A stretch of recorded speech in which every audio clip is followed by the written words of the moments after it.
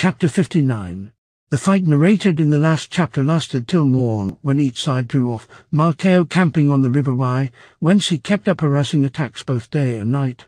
Cao also camped in the bed of the same river, began to construct 3 floating bridges out of his rafts and boats so as to facilitate communication with the south bank. Cao then established a stockade near the camp, which he barricaded with his carts and wagons. Markeo determined to destroy this stockade, so his troops collected straw, and each man marched with a bundle and took fire with him. Han Sui's forces were to fight. While one party attacked, the other party piled up the straw, which they lit, and soon there was a fierce fire all around. The defenders could do nothing against it, so they abandoned the stockade and ran away. All the transport and bridges were destroyed.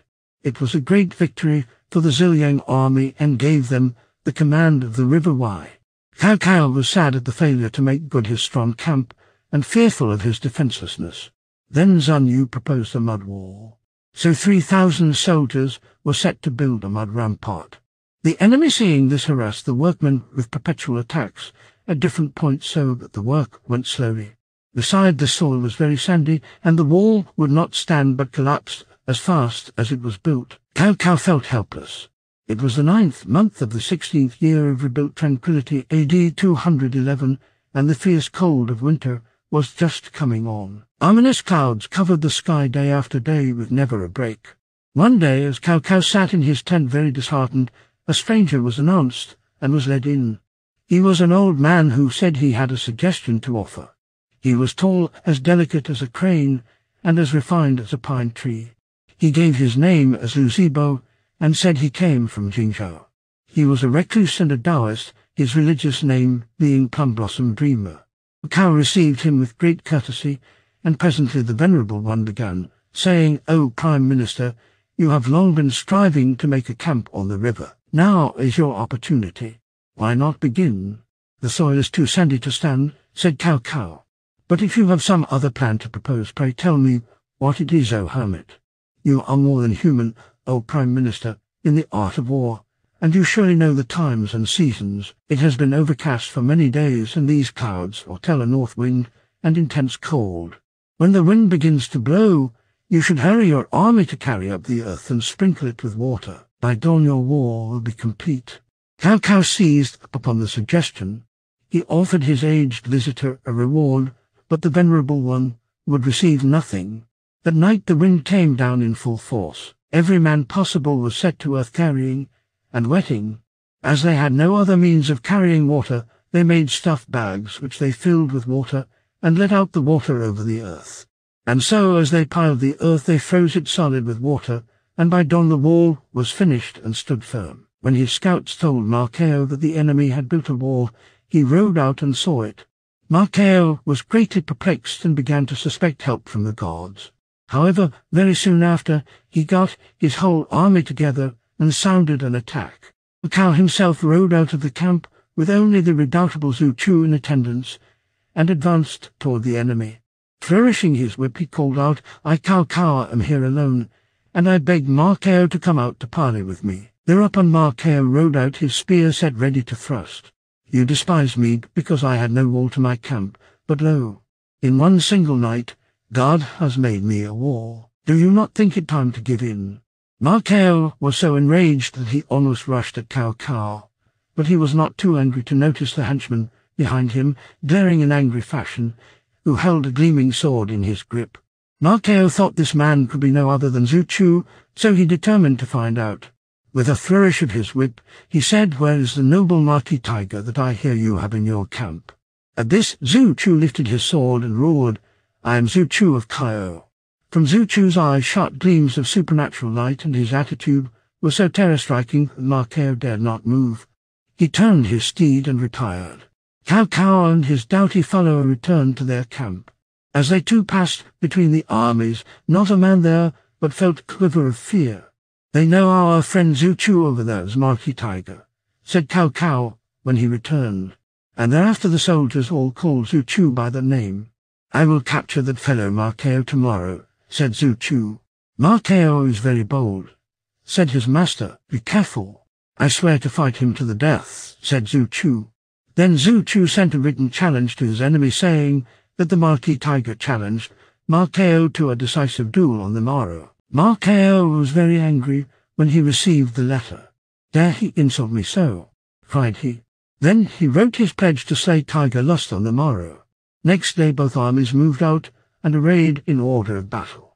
Ma Kao gave Panda and Ma Dai command of the two wings, while Han Sui took the center. Ma Kao took up his station in front of the center and shouted, "Where is the Tiger Lust?"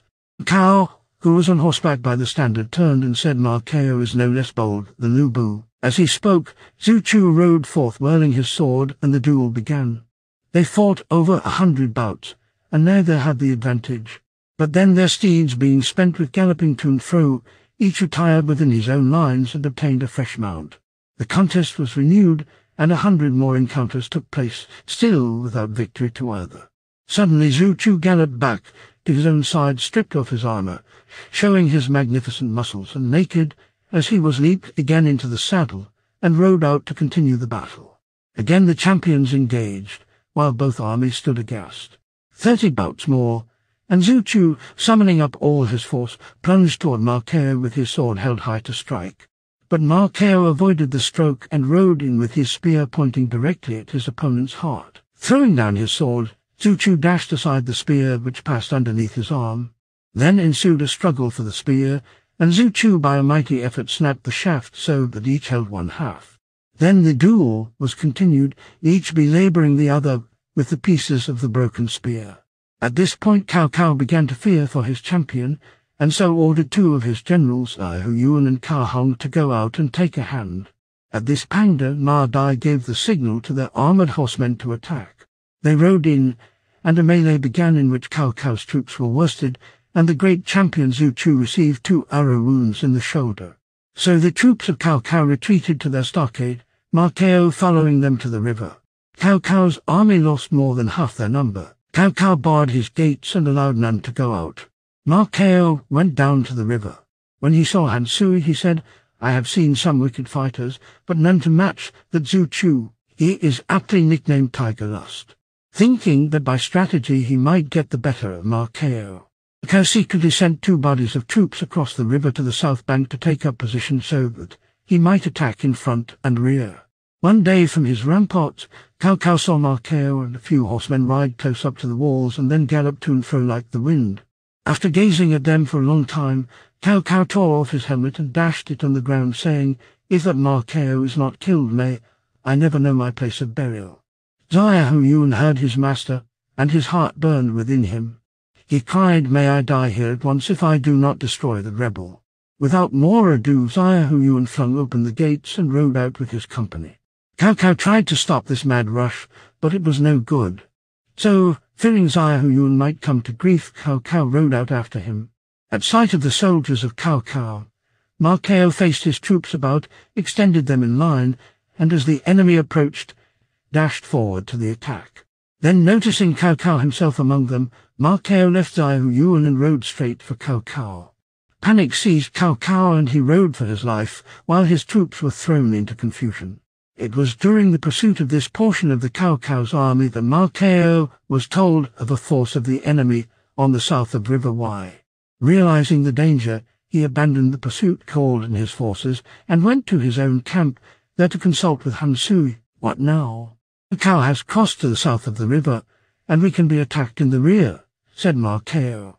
Commander Lai Kan said, "Then you had better come to an agreement, sacrifice some territory, and make peace. Then both can repose through the winter, and await the changes and chances that may come with the spring warmth." "He is wise," said Han Sui, and I advised the same. But Ma Kao hesitated. Others exhorted him to make peace, and at length he agreed. So Yan Qiu and Hu Chuan were sent as messengers of peace to the camp of Cao Cao. "You may return."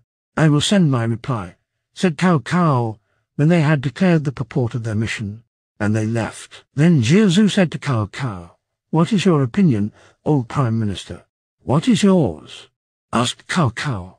"More allows deceit, therefore pretend to agree. Then we can try some means of sowing suspicions between Han Sui and Ma Kao so that we may thereby destroy both." Cao clapped his hands for very joy, saying, "That is the best idea of all, most suitable. You and I agree in our ideas. I was just thinking of that. So an answer was returned. Let me gradually withdraw my soldiers, and I will give back the land belonging to you on the west of Yellow River. And at the same time Cao Cao ordered the construction of a floating bridge to help in the withdrawal to the east side. When the reply arrived, Ma Chao said to Han Sui, although he agrees to peace, yet he is evil and crafty. We must remain prepared against his machinations. Uncle, you and I will take turns in watching Cao Cao, and Zhu Huang on alternate days.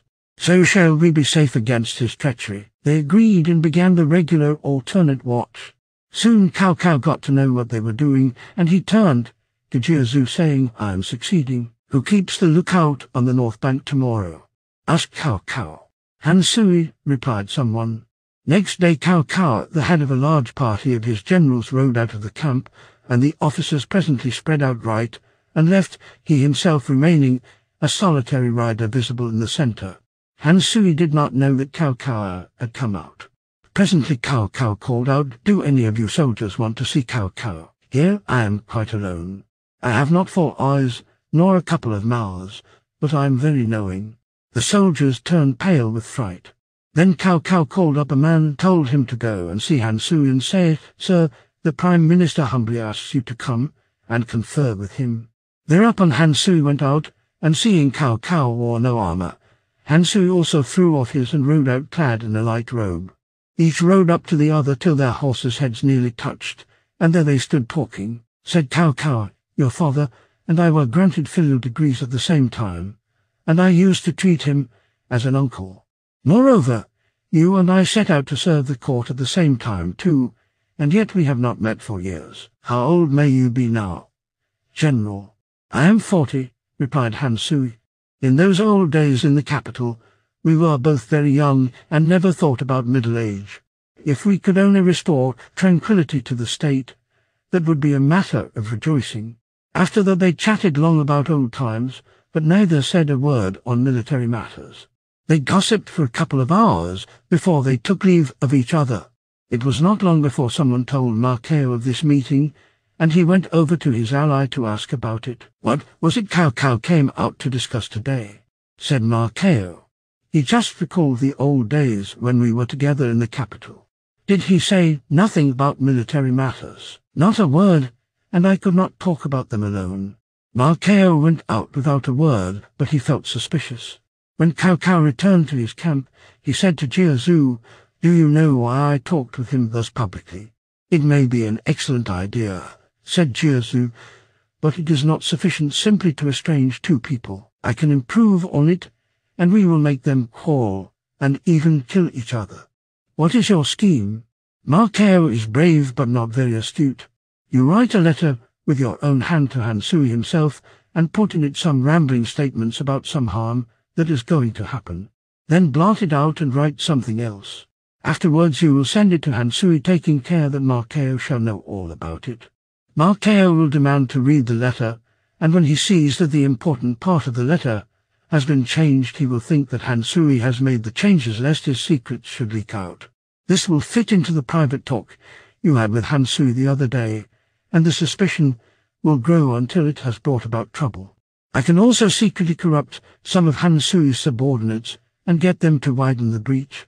Then we can settle Ma Chao. The scheme looks excellent, said Cao Cao. And he wrote the letter as suggested, and then erased and changed it, after which he sealed it securely and sent it across to Han Sui. Surely enough someone told Ma Chao about the letter, which increased his doubts, and he came to Han Sui's quarters to ask to see it. Han Sui gave it to him, and the erasures and alterations struck Ma Chao at once. Why are all these alterations here? Asked he. It came like that. I do not know. Does anyone send a rough draft like this? It seems to me, uncle, that you are afraid I shall know something or other too well, and so you have changed the wording. It must be that Cao Cao has sealed up the rough draft by mistake. I do not think so. He is a careful man, and would not make such a mistake. You and I, uncle, have been allies in trying to slay the rebel. Why are you turning against me now? If you doubt my word, I will tell you what you can do. Tomorrow, in full view of the army, I will get Cao Cao to come out and talk. You can hide in behind the ranks ready to kill me if I am false. That being so, I shall know that you are true uncle." This arrangement made next day Han Sui with 5 generals in his train Lai Kan, Ma Wan, Yan Qiu, Hu Chuan, and Liang Xing rode to the front, while Ma Kao concealed himself behind the great standard. Han Sui sent over to say that he wished to speak to the Prime Minister. Thereupon at his command Cao Hong, with a train of 10 horsemen rode out, advanced straight to Han Sui, leaned over to him, and said loudly enough to be heard plainly, "Last night the Prime Minister quite understood. Let there be no mistake." Then, without another word on either side, Cao Hong rode away. Ma Kao had heard. He gripped his spear and started galloping out to slay his companion in arms. But the 5 generals checked him and begged him to go back to camp. When Han Sui saw him, he said, "Nephew, trust me, really I have no evil intentions." But Ma Kao, burning with rage, went away. Then Han Sui talked over the matter with his 5 generals. "How can this be cleared up? Ma Kao trusts too much to his strength," said Yang Qiu. "He is always inclined to despise you, sir. If we overcome Cao Cao, do you think he will give way to you? I think you should rather take care of your own interests. Go over to the Prime Minister's side, and you will surely get rank one day." "I was his father's pledged brother, and could not bear to desert him," said Han Sui. "It seems to me that as things have come to this pass, you simply have to now. Who would act as go-between?" asked Han Sui. "I will," said Yang Qiu. Then Han Sui wrote a private letter, which he confided to Yang Qiu, who soon found his way over to the other camp. Cao was only too pleased, and he promised that Han Sui should be made Lord of Ziliang, and Yang Qiu its governor. The other confederates should be rewarded in other ways. Then a plot was planned. When the preparations for the act of treachery were complete, a bonfire was to be lighted in Han Sui's camp, and all would try to do away with Ma Kao. Yang Qiu went back and related all this to his chief, and Han Sui felt elated at the success of his overtures. A lot of wood was collected in camp at the back of his tent ready for the signal blaze, and the 5 generals got ready for the foul deed. It was decided that Ma Kao should be persuaded into coming to a banquet, and there they would slay him then. All this was done, but not without some hesitation and delay, and some news of the plot reached Ma Kao. He found out the careful preparations that had been made and resolved to act first. Leaving Ma Dai in Pangdu in reserve, he chose a few trusted leaders, and with stealthy steps made his way into Han Sui's tent. There he found Han Sui and his 5 confederates deep in conversation. He just caught a word or two that Yang Qiu said, "We must not delay, now is the time." In burst Ma Kao, raging and yelling, "You herd of rebels! Would you dare to plot against me?" They were taken aback. Ma Kao sprang at Han Sui and slashed at his face. Han Sui put up his hand to ward off the blow, and his hand was cut off. The 5 drew their swords and set on Ma Kao and his men, who rushed outside. Soon Ma Kao was hemmed in by the 5, but he kept them at bay by wonderful swordsmanship. And as the swords flashed, the red blood flowed. Soon Ma Wan was down and Liang Xing disabled, then the other 3 fled. Ma Kao ran back into the tent to finish Han Sui, but the servants had removed him.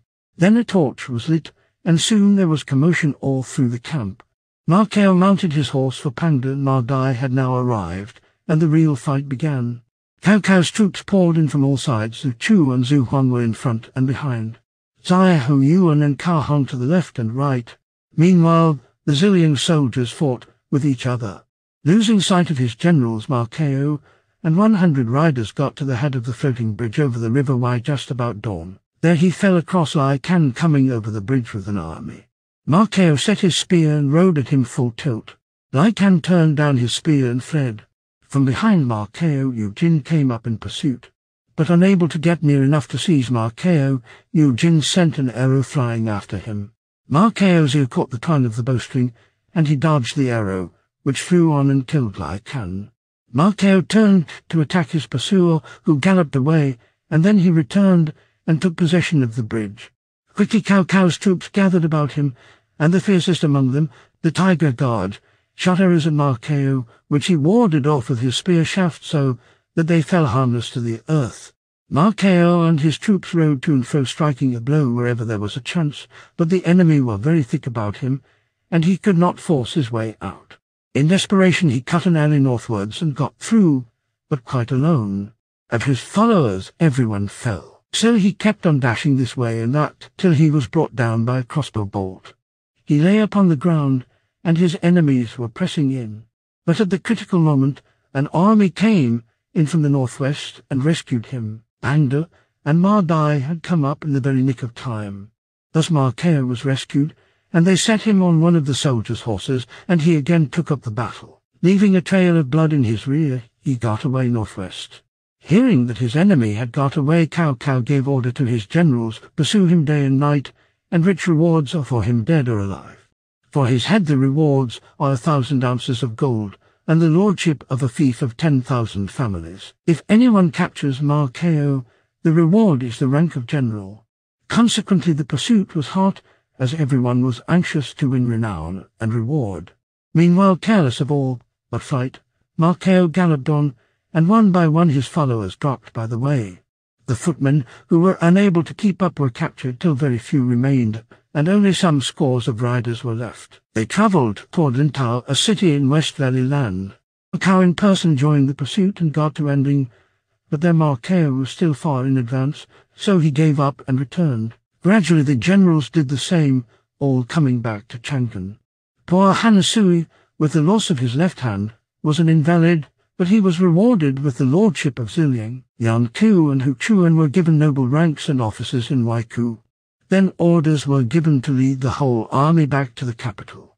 Yang Fu, a military advisor from Lianzhou, came to Chang'an to point out the danger of withdrawal.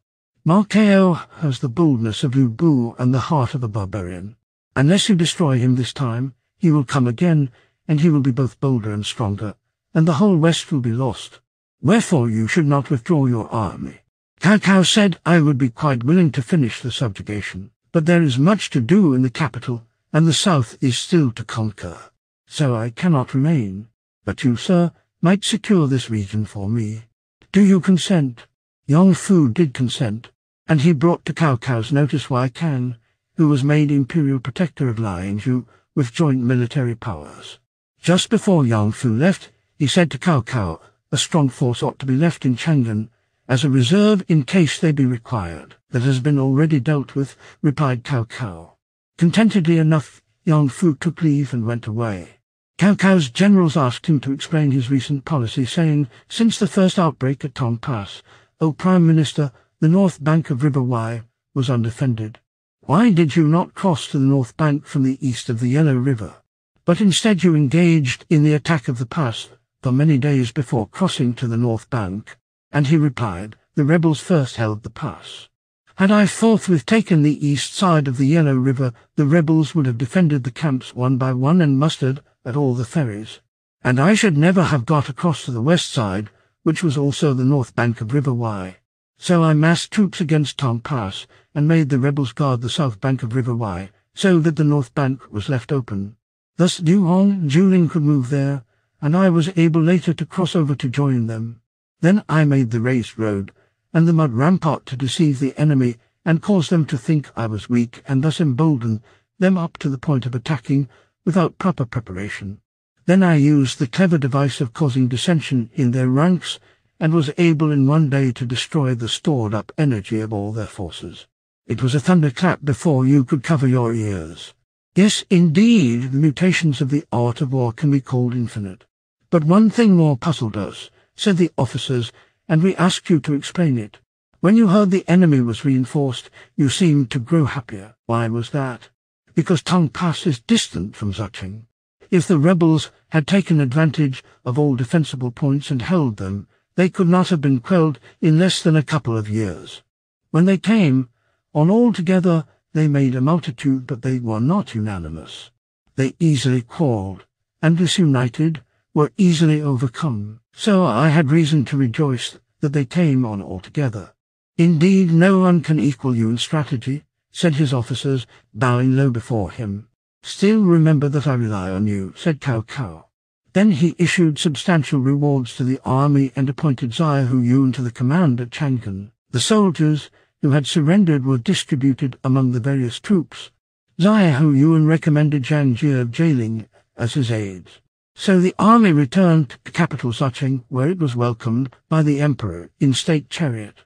Cao was given the court privileges of omitting his distinctive name when he was received in audience, and of proceeding toward the court without assuming the appearance of frantic haste. Further, he might go to court armed and booted, as did the hand-founding ministers he of old, whence his prestige and importance waxed mightily. The fame of these doings penetrated west into Hanzhong, and one of the first to be moved to indignation was Zhang Lu, governor of Hanning. This Zhang Lu was a native of Pei.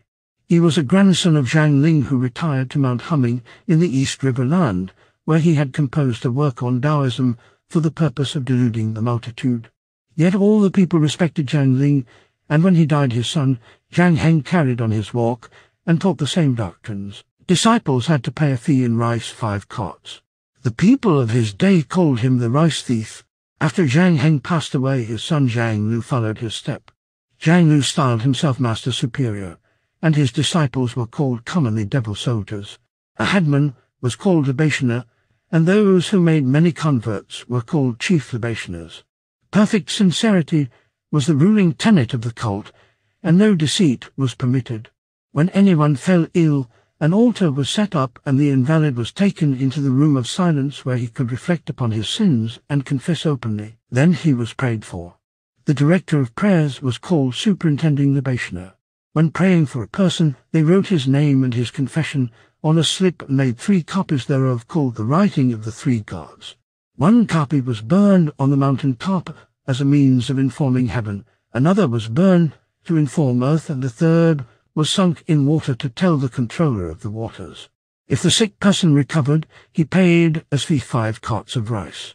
They had public houses of charity wherein the poor found rice and flesh and means of cooking. Any wayfarer was allowed to take of these according to the measure of his appetite. Those who took in excess would invite punishment from on high. Offences were pardoned thrice. Afterwards offenders were punished.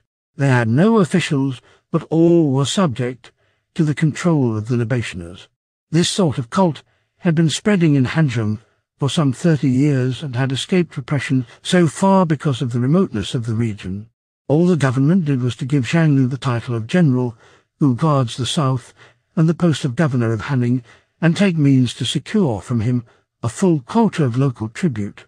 When the reports of Cao Cao's success against the West and his prestige and influence reached the Hanzhong people, Zhang Lu met with his councillors to discuss the matter. Said Zhang Lu, Ma Teng has died, and Ma Cao defeated, thus the northwest has fallen. Cao Cao's next ambition will be the southwest, and Hanzhong will be his first attack. I should act first by assuming the title of Prince of Hanzhong and superintending the defence. In reply, Wan Yanpu said the army of this region counts 100,000, and there are ample supplies of everything. East Riverland is a natural stronghold with its mountains and rivers. Now Ma Cao's soldiers are newly defeated, and the fugitives from the Zulu Valley are very numerous. We can add them to our army by several 10,000s more. My advice is that as Liu Zhang of Yizhou is weak, we should take possession of the 41 counties of West Riverland, and then you may set up your sovereign as soon as you like. This speech greatly pleased Zhang Lu, who then began to concert measures with his brother, Zhang Wei, to raise an army. Stories of the movement reached Yizhou, whose imperial protector was Liu Zhang, a son of Liu Yan, a descendant from Prince Gong of the imperial house. Prince Gong had been moved out to Jingling several generations ago, and the family had settled there. Later Liu Yan became imperial protector of Yizhou, and when he died in due course in the first year of prosperous stability AD 194, his son was recommended for the vacant protectorship. There was enmity between Liu Zhang and Zhang Lu, for Liu Zhang had put to death Zhang Lu's mother and brother. After the Liu Zhang dispatched Pan Zai as governor of Baxi to ward off Zhang Lu. But Liu Zhang had always been feeble, and when he received news from his commander of Zhang Lu's movements, his heart sank within him for fear, and he hastily called in his advisers. At the council one haughtily said, "My master, be not alarmed. I am no genius, but I have a bit of a healthy tongue, and with that I will make Zhang Lu afraid even to look this way." When plots did grow about the west, it suited Jingzhu's plans the best. The speaker's name and lineage will be told in the next chapter.